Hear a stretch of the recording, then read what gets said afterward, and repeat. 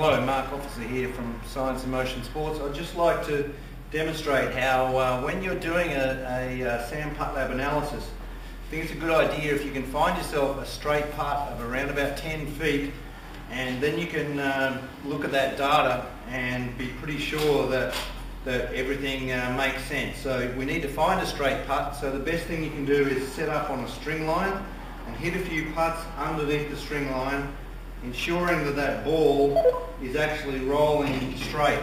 Once you've hit a few putts under the string line and you know the ball's rolling straight, we can then remove the string line and we can then do our assessment. So here I can see that each of these putts that I'm hitting are pretty much starting under the line.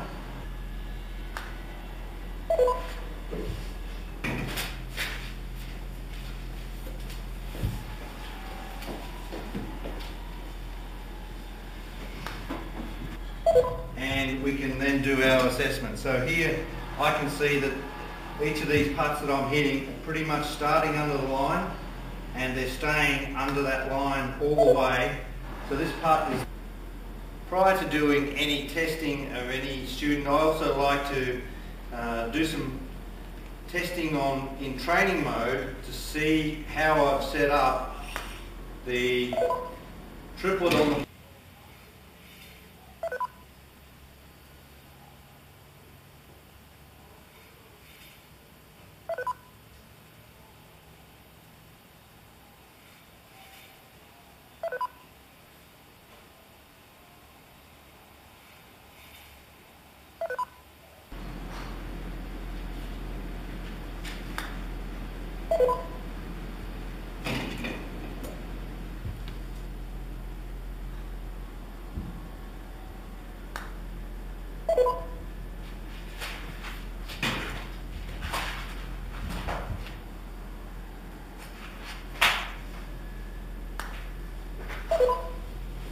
We're very fortunate in this facility to be able to simulate break right to left or left to right or uphill, downhill by using our electronic system here, so I can create a little bit of right.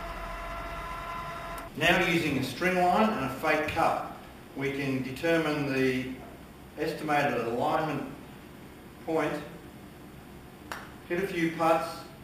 Hopefully if the ball is going in when we're aiming at that point, we can then use that as our calibration for correct alignment and address.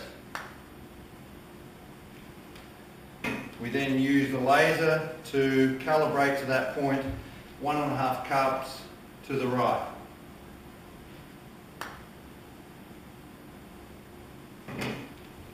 So here I've got the base unit also parallel to the intended target line, just using my laser to ensure that we've got the correct calibration point. So now I'm going to hit 5 putts to that phantom cup out to the right, and then we're probably going to see tendencies in the stroke.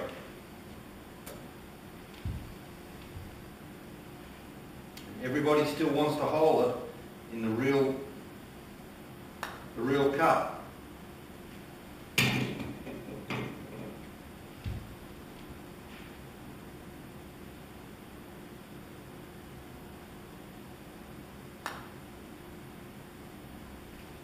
Very often you're going to see changes in ball position, changes in alignments, changes in face control. So we want to try and keep this stroke as similar as we can in straight putts, right to left and left to right.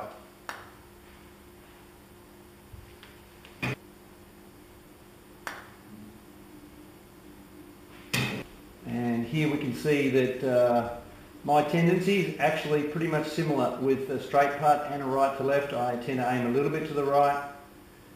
Putter face is pretty good at impact, stroke path, pretty much what I normally do, 1.6 degrees to the right. Rotation similar. Basic path, usually a little bit closed and a little bit closed here, 1.5 closed. So we're seeing blue throughout the stroke here. And the dynamics and the timing basically the same. It's a braking putt as they are in a normal putt. So we want to see the same sort of scores in a putt that is straight and also a putt that's breaking.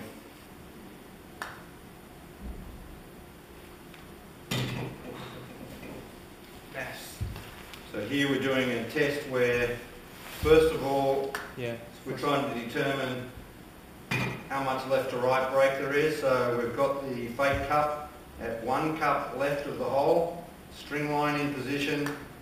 That started a little bit left, went into the left edge.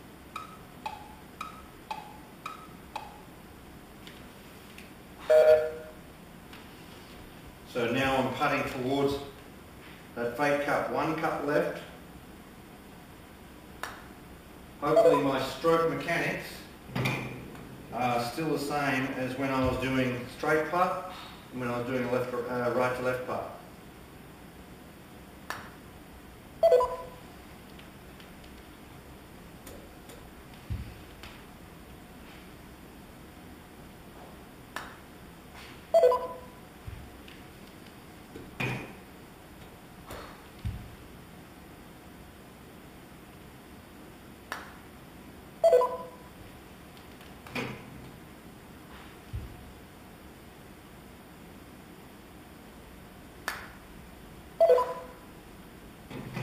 Here we can see I'm aiming a little bit right at address, 1 degree right, maybe a little bit more than I was for the right to left. Consistency's good.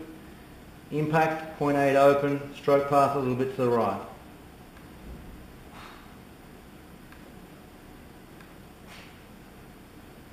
Mechanics as far as club head rotation, pretty similar. Still a little bit closed in relation to the path. Okay, and then we can check the profile.